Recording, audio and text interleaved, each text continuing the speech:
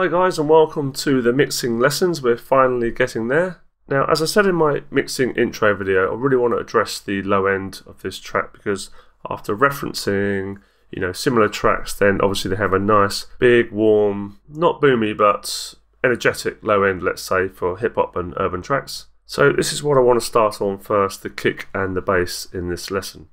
But please bear in mind, this is the low end of a mix is generally where people go wrong, myself included in the past.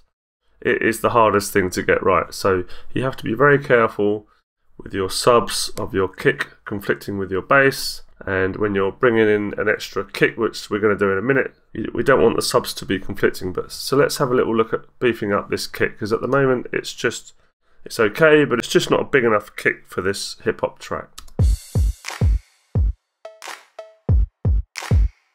It's just not enough body to it. It's a live played kick drum, so what I want to do is just add a synthesized kick drum to it. What we're going to do is just duplicate this track, which is a sampler track, of course. So all I've got to do is duplicate it. It's going to copy across all the MIDI, and all I've got to do is chuck a different sample into the sampler, and we're away.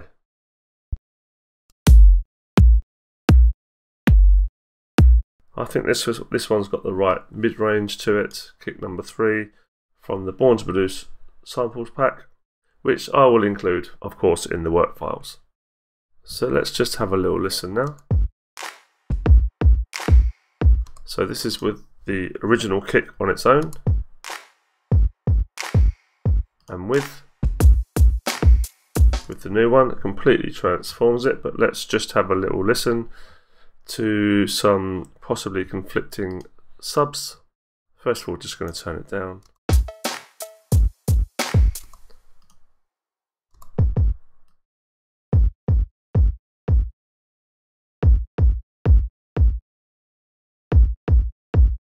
Now, there's a couple of things I want to do to this. Let me just bring up some EQ on both channels so you can see them side by side.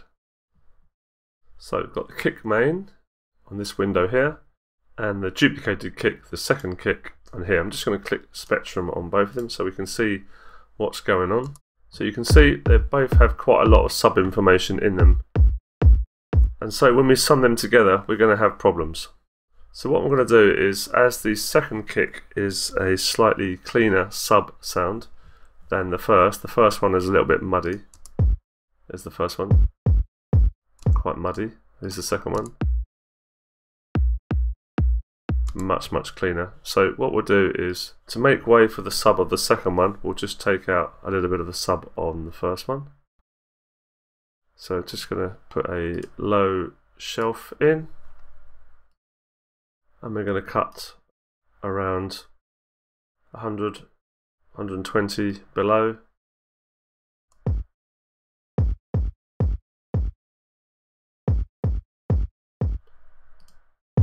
That's with no EQ. That's with EQ. Just bring in the second kick to see how that plays together.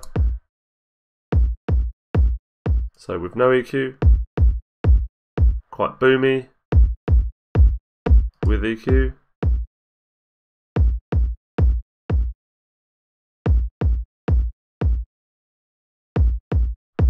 So now we have a punchy kick. Let's check that in the mix.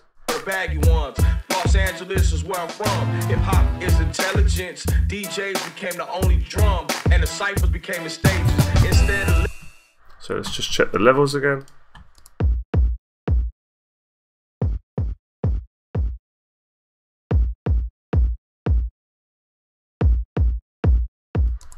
And I'm just going to take out a little bit of the mid-range of the original kick as well.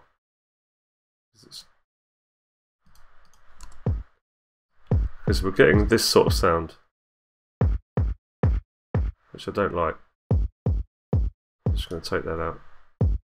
And this also makes way for the mid-range in the second kick as well.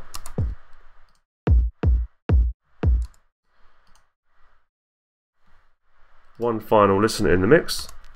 Back in the 90s, we was the update. We the reason why you love mixtapes. Back then it started with this new. Let's take out the bass because we're going to sort out the bass in a second. Hip hop, we only one connected to the people. Gangsters, yeah, they wore the tight jeans, we wore the baggy ones.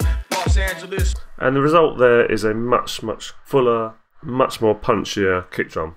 And this is going to suit our track a little bit better than how it was before. Thanks so much for your support, guys. Please click the like button and subscribe to our channel for more great videos.